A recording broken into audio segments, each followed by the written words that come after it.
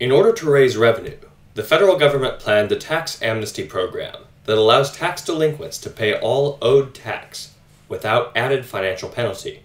However, economists projected that the federal government would collect a far lower percentage of total tax owed by delinquents than did state governments implementing similar programs. Which of the following, if true, would most contribute to an explanation of the economists' projections? The first thing we want to look at here is what's the difference between federal versus state? And what difference does that make? Why would the federal government collect less revenue than does the state government? So it's about federal versus state and revenue. So this is the scope that we want to consider when we're looking at this question. Tax amnesty programs are only successful if they're widely publicized. This is definitely out of scope because we're not talking about the revenue collected. Most people who honestly pay their state tax are equally honest in paying their federal tax.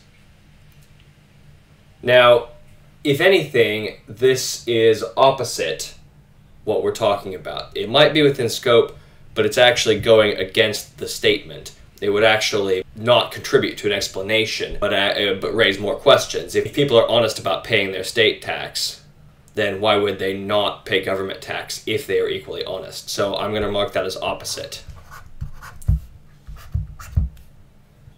C. Although federal tax delinquents usually must pay high financial penalties, the states require far lower financial penalties. This one, I'm going to put a question mark on for the moment. I don't really like the logic because that's trying to imply that financial penalties are going to strong-arm people who owe delinquent tax into actually paying that tax. So that's an extra logical leap. That is, the fact that penalties would imply payment. I don't think we can make that, so I'm not convinced about this yet. D. The state tax rate varies considerably from state to state, but the federal tax is levied according to laws which apply to citizens of all the states. This is presented as a fact. It may be true, but it doesn't really change anything for us, which means it's definitely out of scope. So even if that were true, that would not tell us why the federal government is collecting a lower percentage of revenues and the state government is collecting a higher percentage of revenues relative to one another. So I'm going to mark that out of scope. Now one last shot, E.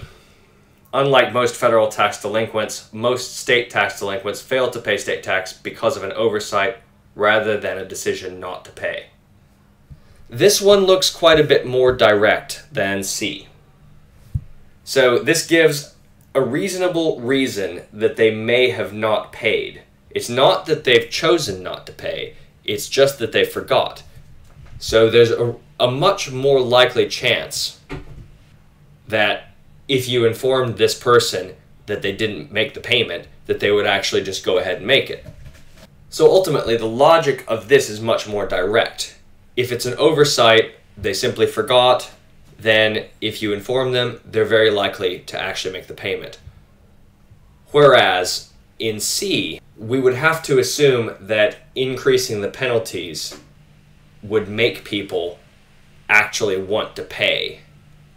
And that seems a little bit strange, especially if you tell them that now they owe even more money. If they've chosen not to pay in the first place, then telling them that they owe even more money is not likely to make them actually pay any of it. In fact, it's probably more likely in a lot of ways to make them never pay. So, given that E is much more direct, and C is indirect and potentially would encourage people never to pay, I'm going to go with E here as the correct answer.